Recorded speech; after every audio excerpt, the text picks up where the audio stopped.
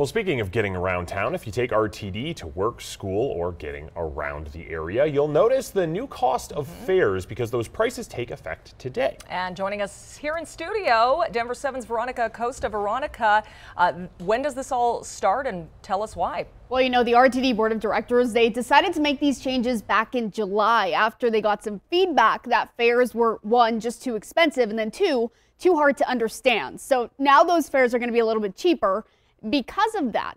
Now, this goes for both those single fares and monthly passes, and then those who are 19 years old and younger. They've been enjoying free rides since September. That is continuing into this new year now. Now, here's where fares stand as of today. A 3-hour day pass is now going to be $2.75. That comes down from more than $5. A full day pass, that's now going to be $5.50. That's down about 50 cents from before. And then the pass that you typically buy to get you to the airport, that's going to be a little bit cheaper now as well, down 50 cents to a flat $10 rate. The RTD CEO told us lowering these rates are about making the experience cheaper, which they hope in turn increases how many people use the service.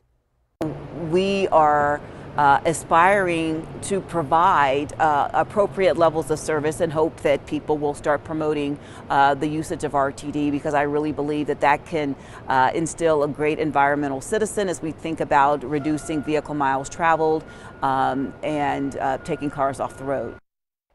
And if you're out and about this morning and watching, or you're home and you have to go somewhere this morning, remember RTD is offering those free rides. Nicole, Jason, that's going to happen until about 7 a.m. So you have a little less than 2 hours. All right, Veronica, thank you. And even though those trains were free last night and into today, it didn't do a whole lot of good for some travelers, specifically last night, because due to staffing issues, RTD had to stop service earlier. Some of these lines stopped before midnight, some before 11 p.m. And some people we spoke to say they were blindsided by those changes.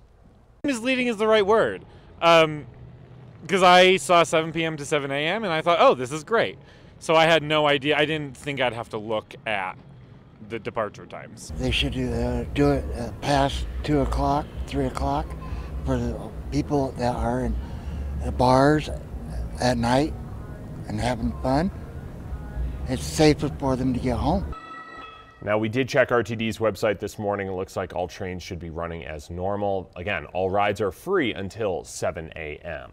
If you'd rather take a cab or use a rideshare service, you can get reimbursed by several law firms. We have those listed on our website, denver7.com. If you're ringing in the new year in the mountains, Avon Transit will have a free Tipsy taxi service, offering passengers a free ride home within town limits.